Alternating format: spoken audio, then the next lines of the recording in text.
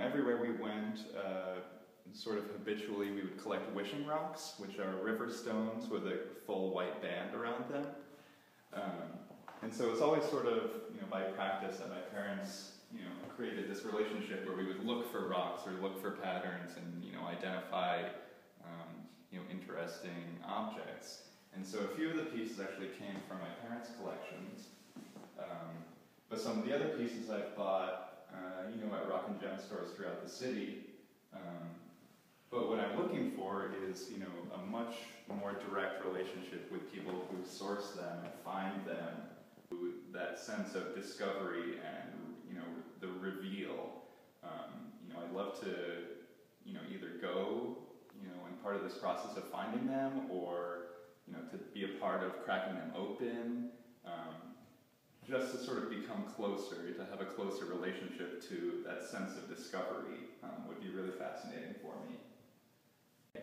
So for this one, what drew me to it was this sense of depth and this sense of looking or feeling so much like stars or a galaxy, or just having this, this nebulous feel to it. And with all of the pieces, they're sort of designed so that, almost like a religious shrine or like a religious monument or something, where you can stand in front of it and have these really personal experiences where you can look into it and perceive a much, much larger experience, or an experience much greater than yourself. So for this one, to be able to stand in front of it and to just sort of lose yourself in seeing, a sky full of stars. Oh, it's taking the sky, it's taking the starry night and then compacting it and compressing it almost. Right. And the fact that they are natural objects that have this sort of inherent purity in them, this ability to instantly be able to look at them and see the stars or see space, feels like that grounds our relationship with the universe in a much, in a really physical way.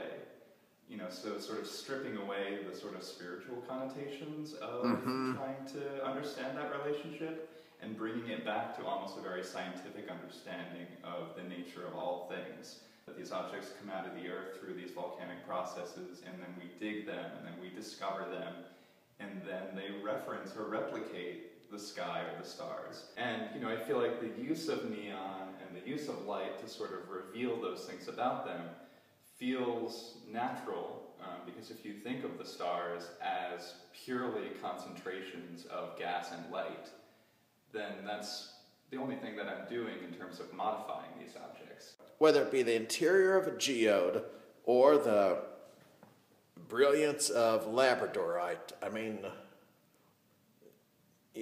unless light hits it, you don't see those layers of color. Right.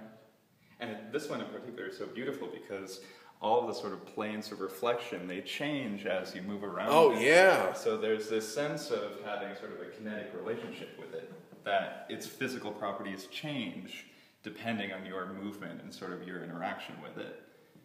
And so it feels dynamic and it feels deep, so that when you stand in front of it, it really does feel like there's, you're looking into this sort of gas cloud, or you're looking into something that feels much more dimensional. Oh, into that classic picture that you see of the Milky Way. Yeah, exactly. However that picture is taken. Right.